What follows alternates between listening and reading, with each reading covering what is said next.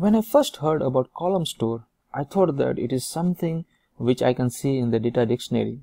But soon I realized that the SAP functional, the end users, or the ABAPers like you and me would never be able to see the real column storage of data physically.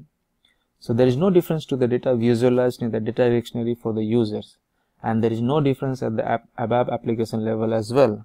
So after going through numerous blogs and tutorials, finally I was enlightened.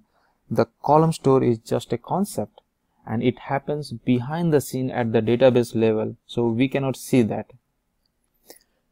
Data on each column of the table acts like a tiny tables themselves, so they act like the indexes. So therefore secondary indexes can be avoided in HANA database. So then what does the column store? So the column stores the unique entries with the address of the position of the value in the database table.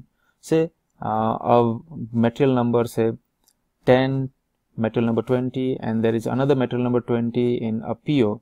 So the column store will hold material number 20's position as 2 and 3. So we'll see this in the next slide, which will be more clear.